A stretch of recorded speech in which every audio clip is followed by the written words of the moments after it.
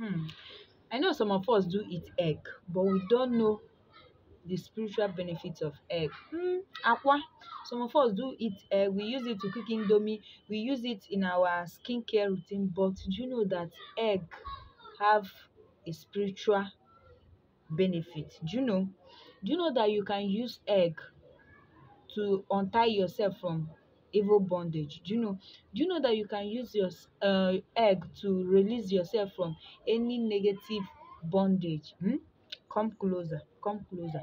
Today's video, we are going to be discussing on how you can use egg to liberate yourself from every negative bondage, to liberate yourself, to untie yourself anywhere that they have tied your destiny down. Use this egg like this and come and thank me later. Please, if you are coming across this channel for the first time, you're highly welcome. In this channel, we share spiritual tips that will help us in our spiritual life. So if you love spiritual things, carry your popcorn, come closer, because this video is for you. What are you going to be doing? Just get your egg, okay? When you get egg, let's say for instance, you are a lady and you have reached the age for you to marry and nothing is showing up. What you are going to do is just get egg. Uncooked one, uncooked one.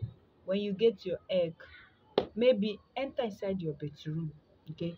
Enter inside your bedroom, say your intention. As I break this egg, I break every yoke that is making me to still remain in my father's house at this age. I break every yoke that is tying me down. I break every yoke that is holding my marriage. Say your prayer, say it with all your full chest.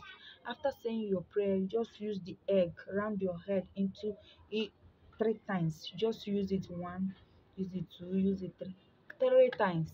After using it to round your head, make sure you say your prayer, make sure you say your intention, because this is not a joke. This is not a joke. You cannot use egg on any remedy and you say that you did not get an answer. It have never happened. Egg is very, very powerful spiritual. Imagine when you break an egg. Do you know it's a very big something that you break?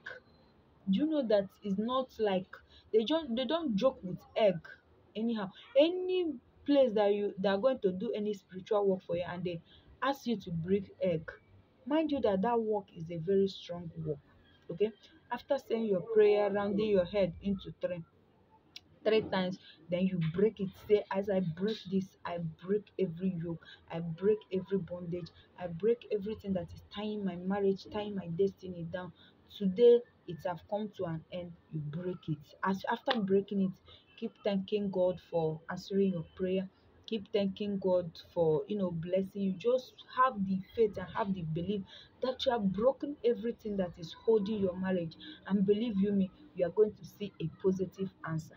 When you are finished breaking it, just use water, pour water on it and use it and sweep it away.